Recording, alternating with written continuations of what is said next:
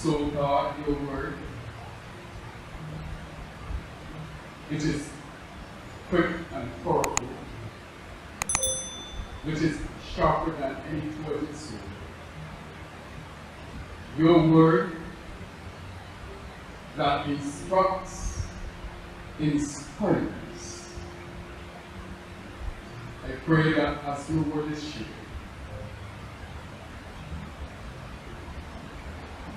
that the words of my mouth and the meditation of our hearts will be acceptable in thy sight, O Lord, my strength and my redeemer. Amen. The last time we were here,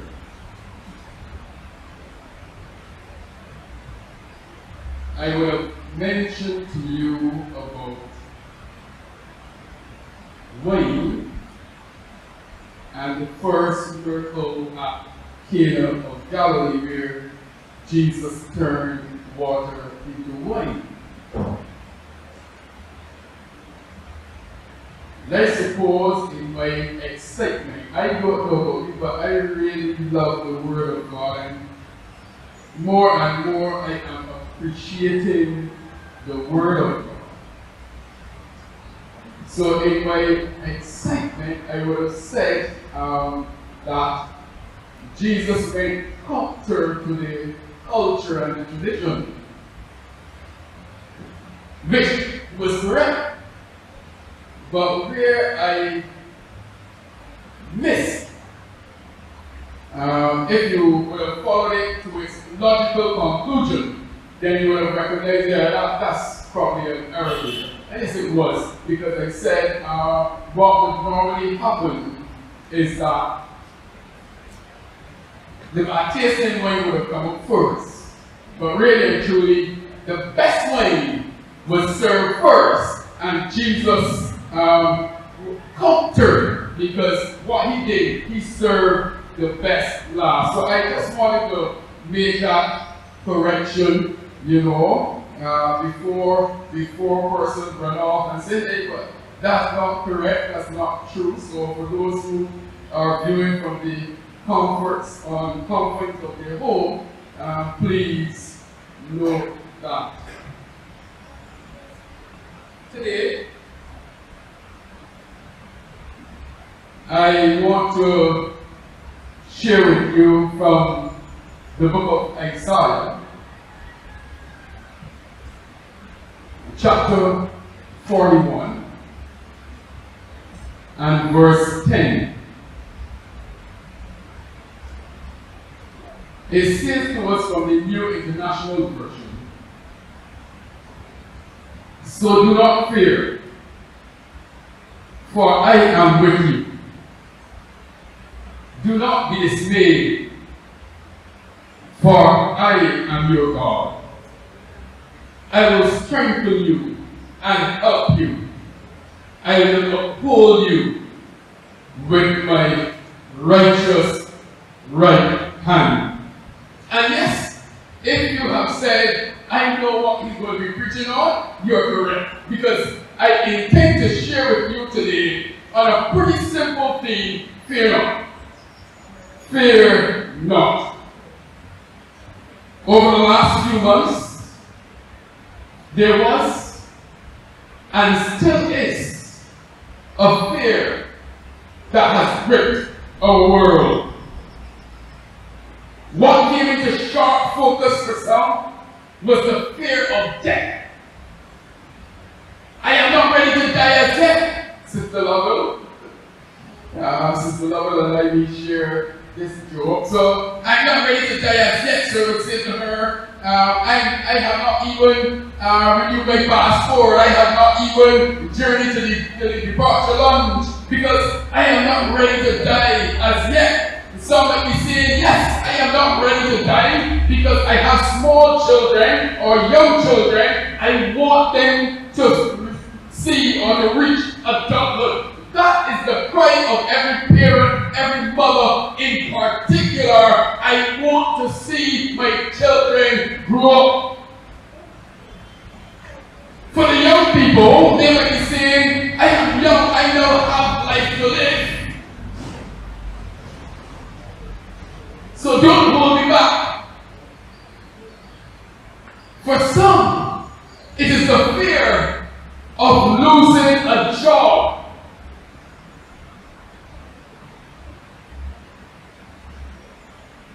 Different agencies are concerned as to what is happening to the world, locally, regionally, and internationally, because companies are closing. The Small Business Association is trying to find ways as to how they will bail out those small businesses that are buckling under pressure. What am I going to do if I lose my job? It is only my one.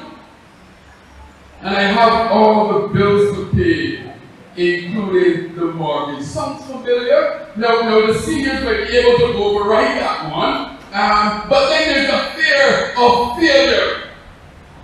I don't want to fail. I'm sure that none of us we like to fail.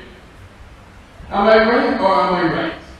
We don't like to fail. Everything that we set out to do, we want to be sure that it is successful. And I know that person said that failure is not final. And I'm not debating that because I'm aware of that. But the reality is there is a fear of failure. And because we fear failure, sometimes we don't attempt anything.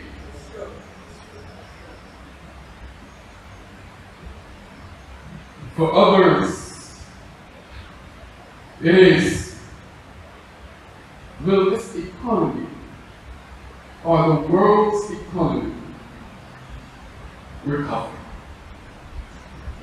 I am sure that there are other things that can be added to this list, but the reality is this fear of the unknown, this fear as to what is going to happen next has crippled us. Yes, we are moving along as though we are fearless, but deep inside we are fearful. You ever watch, as I was preparing and so on, I went back to my childhood, you know. I don't like dogs. We have one, but I don't like dogs. And I don't like dogs because when I was growing up, my aunt, we used to call her Sister Watson. She would take us by this lady who lived in Ebenezer. If you're familiar with St. Philip, you would go there. Ebenezer is just before you get to Sunbury, just before you get to St. Philip Parish Church. That area before that is called Ebenezer. This lady had at the time what is called an Alsatian dog. So again, if you're familiar with dogs, you know what an Alsatian looks like. Some agencies, police, etc. would use them because they're good tracking dogs and so on. But this lady had an Alsatian dog. And we visited the lady, and my brother ran and left me. And the dog was over me, ready to bite. But let me tell you, as old as my aunt was, she had her back and she was beating him. From that time on, I never really liked dogs, and it cemented in my mind recently why I don't like them. Our neighbor, and I call everybody in the neighborhood the neighbor, came over, and the dog started barking. Now, dogs are interesting creatures. The dog is barking and wagging his tail. That's an interesting combination. A dog barking at someone and wagging the tail. So my man decided, oh yeah, boy, you see what I tell you? She likes me, and he go patting her. Now when the dog snapped at his finger, all he could have done is go back and say, boy, I can't go trust you. So that's a dog for you. Because some people tell you dogs don't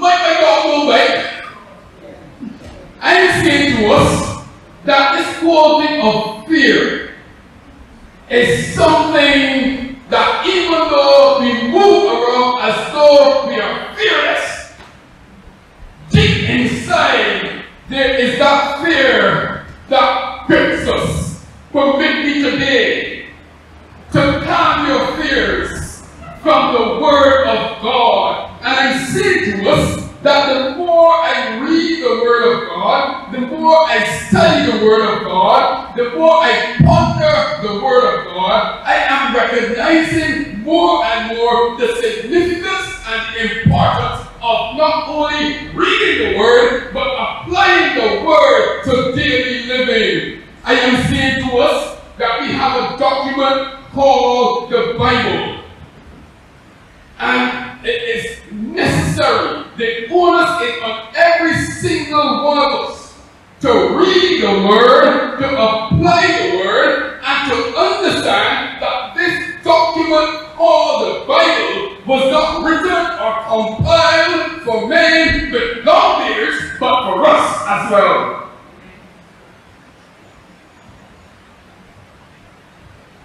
According to the dictionary definition of fear, it's an unpleasant emotion caused by the belief that someone or something is dangerous, likely to cause pain or a threat. Again, growing up, when they had canes on both sides of the road, a certain time of the year, you would hear the harp. Boy, how many your daddy will probably have to tell you about this, right? But when you hear the harp is most of us at the time would walk to school. So we didn't have the luxury of being chauffeured to school, but we would walk to school, and when you hear the harp interesting in the key, not even Usain Bolt look at you.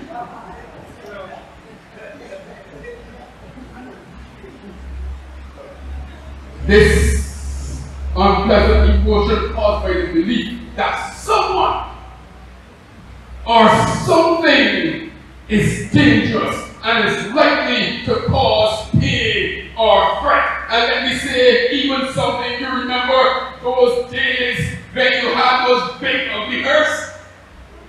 Come on, some big ugly black hearse that when you see them, you used to run so much so that back then hearse had to be off the road by 6 p.m. because the harm was into hearse too. Oh man, I tell you, sit with your children and share some of those stories. We are told that Isaiah, he was the son of Amos, and Amos said, and he was born in Jerusalem. Probably this prophet was of noble parentage, so probably his parents had some sort of recognition. They were outstanding citizens, and we're told that having been brought up in Jerusalem, Isaiah will receive the best education the capital could have offered.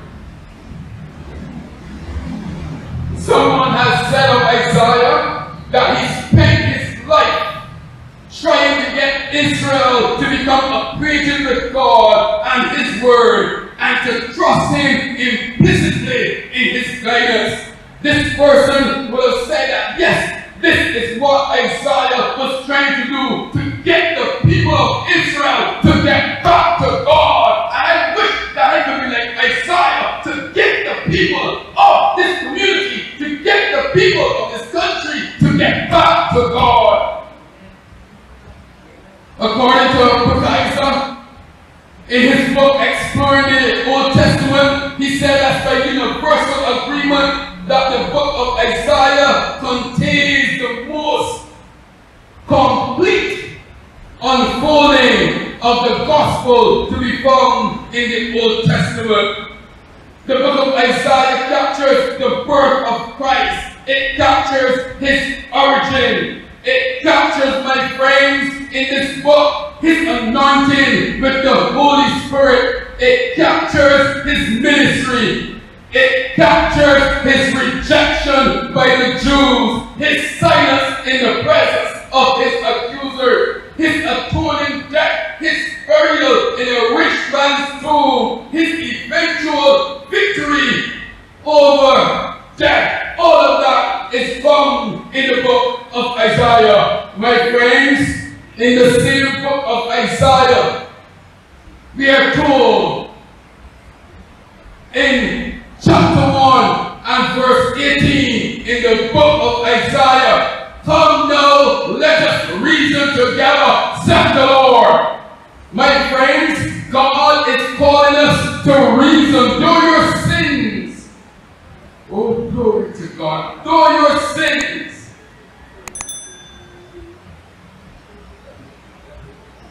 are like scarlet, they shall be as white as snow. Though they are red like crimson, they shall be as wool. Isaiah chapter 1 and verse 18, he makes this call to the people of Israel. Come now and let us reason together. I want to say to us that God is still calling. In chapter 6 of the same book of Isaiah, we're faced with the call of God on Isaiah's life. We are told, in the year King Uzziah died, I saw the Lord high and lifted up, and his train filled the temple. He went on to say, woe is me, for I am undone, I am a man of unclean lips. My friends, I don't know what or who is blocking, but from scripture, when Uzziah died, Isaiah was able to see the Lord high and lifted up. Isaiah was able to have a rich experience with his God that transformed his life. So we have, come let us reason, we have the call on Isaiah's life. And we are going to pull my text. I want to say to us that we have the comfort. Now let me tell you that the people of that day, you peruse it, the people of that day were experiencing tremendous pressure. And that's why I said earlier that the Bible is so real, especially in this time, that when you read it, you can see that what happened then is happening now.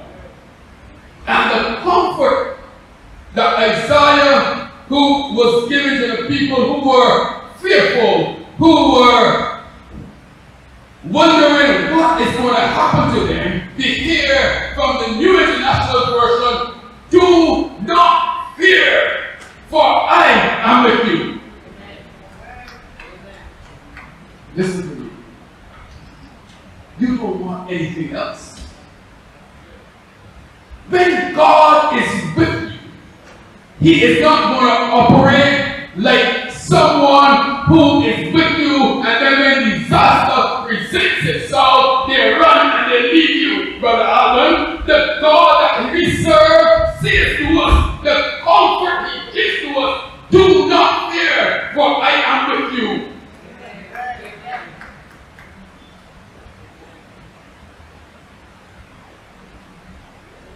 God is comforting.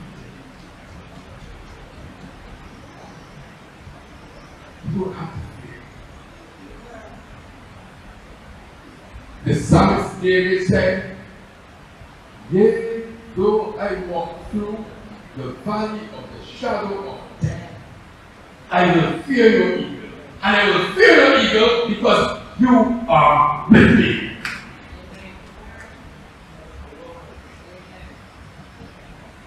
When you peruse the scripture, you will see how God constantly assures his people of him being with them. Someone has said that there are 365 passages that would have the words, do not fear. Some other person I probably didn't want to give that and say, you know what? 365 covers a regular year, but this person said, you know, there are 366, one for every day, including the leap year. So we might simply conclude that they probably pull from another version. The comfort that he is giving to his people. Do not fear, for I am with you. And I'm saying to us that, yes, the times are fearful. There's no two ways about that.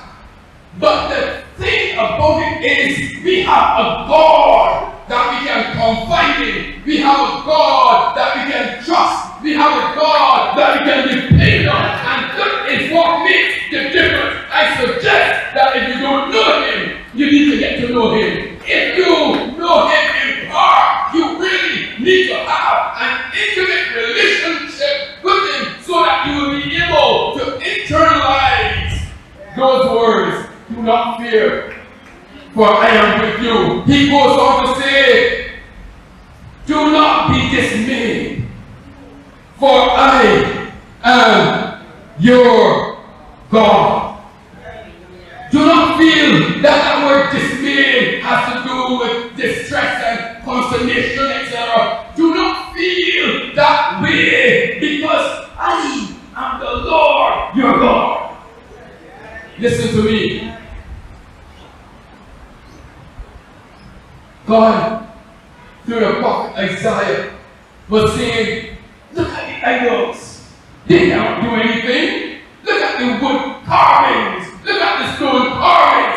They cannot do anything, but the God we serve is more than able to do abundantly more than what we can think or imagine. Do not be dismayed, for I, the Lord, am your God. You see, Isaiah was cemented in the minds of the people. You should know this. Of all people, you should know this. You would have seen God at work, so you should know this. You would have seen God delivering, so you should have known this. You would have seen God coming through for you, so you should have known this. Do not be dismayed, for I am the Lord, your God. It goes on to say, my friends, I will strengthen you and help you. I will strengthen you and help you. Why? If you check Isaiah chapter 40, it speaks about the young and the old, etc., how they fit and they grow with. But it goes on to say, but they that wait upon the Lord, but they that are in the service of the Lord shall renew their strength. They shall mount up with wings as eagles. They shall run and not be weary. They shall walk and not faint. I am suggesting to us today that the God who has told us that we ought not to fear is going to strengthen us and he's going to help us. There are times when we feel weak. There are times when we need to be strengthened. And let me say to you that you might try to say, you might try power A, and if you are adventurous, You might even try a little Kool-Aid. But the reality is that when you have gone through all of those aids, you still need aid. And God strengthens us. No wonder one of my favorite psalms, and you will hear me sing it all the time, God is our refuge and strength, a very present help in the time of trouble. So hear what Isaiah again will say in Isaiah chapter 43. When you walk through, come on the river, when you walk through, or when you go through deep waters, I will be with you. When you go through rivers of difficulty, the word says to us, you will not drown. You see, you can only do that when you know your God in a real way. When you walk through the fire of oppression, Isaiah is saying, you will not be burned up. The flames will not consume you. As the Hebrew boys, they knew their God. The flames will not consume you. For I am the Lord, your God, the Holy One of Israel, your Savior. Peruse it. It is too sweet. As I take you home, he goes on to say, not only will I strengthen you and help you, but I will uphold you with my righteous right hand. Let me say to you, the word righteous carries with it the implication of having been tested or judged and found righteous. And when God speaks of his righteous right hand, he is saying to us, it is the full measure of perfect, balanced authority that only can be found in God himself. No wonder then we read about being seated at the right hand of the Father, a place of authority. And God is saying to us that I am going to uphold you with my righteous right hand. Listen to me. God can carry us, and he's not going to buckle.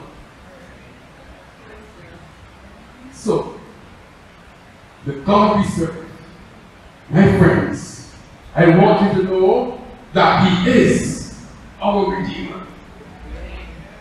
We were once in sin. We once didn't know him.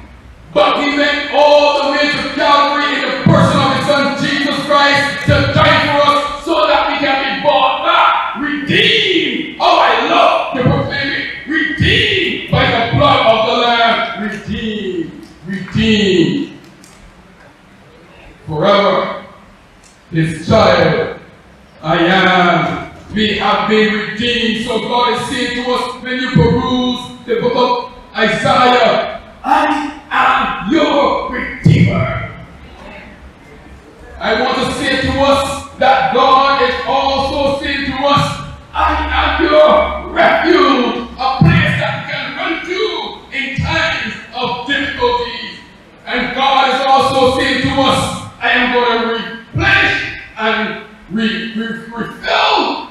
I am going to do marvelous things. I'm going to refresh and I'm going to replenish. So even though things look shaky,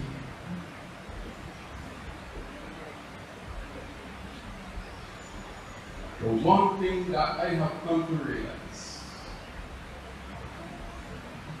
the only person that we can place our confidence in is God.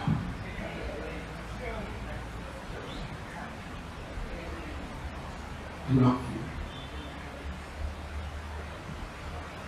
They are fearful situations, but do not fear, for God is with us.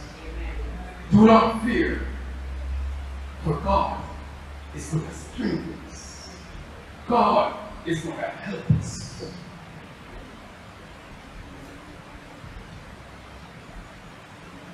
The shepherds, they bow, they receive some interesting news. Fear not, they were told,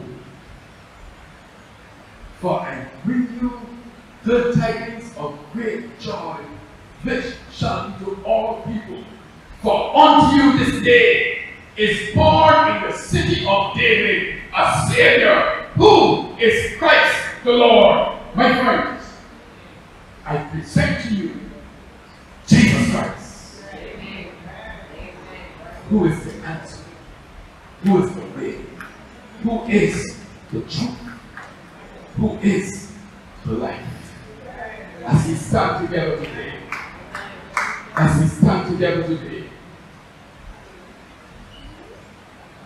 for the past 3 Sundays, I would have said to you, raise your hand. Today, and this didn't just happen today, but as I prepared, somehow the Spirit was saying to me, you can accommodate at least 6 persons if they want to come forward.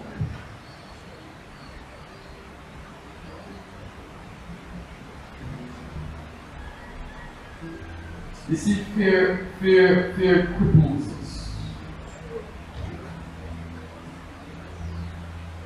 Fear.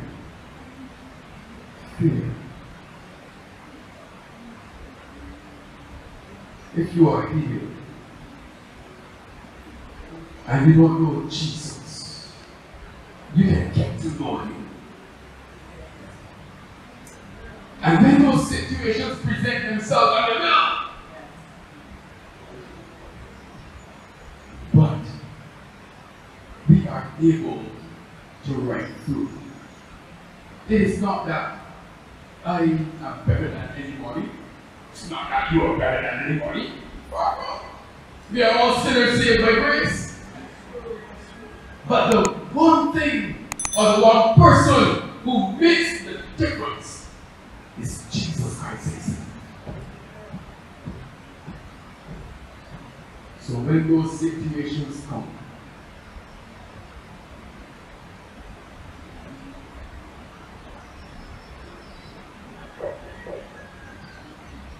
people quit.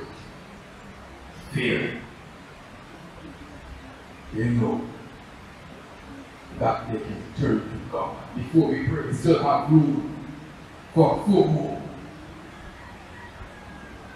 The truth is, it is not a case of wanting to know what your experience is, you tell it to God. But it's a case where you're saying, God, because of my humanness, I am fearful at times. But because you have assured me not to fear, and I see how you will work on behalf of others, I am prepared to simply submit and surrender to you. It's as simple as that. So we are 50%. So there's still room for another 3.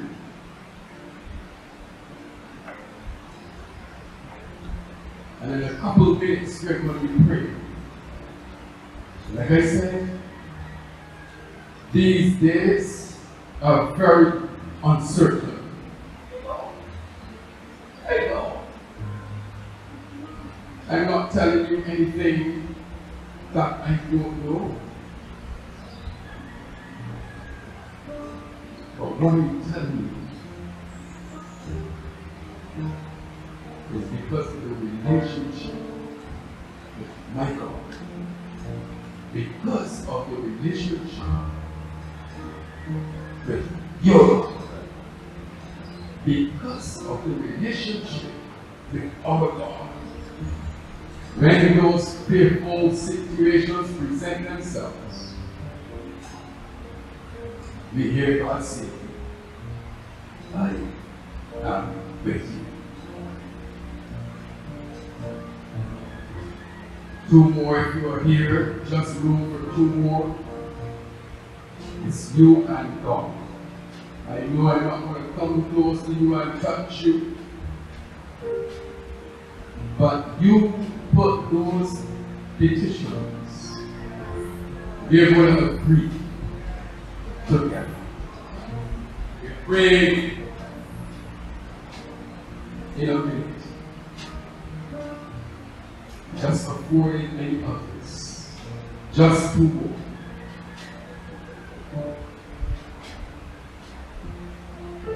Father, we come to you today in your other name, but the name of your Son Jesus Christ.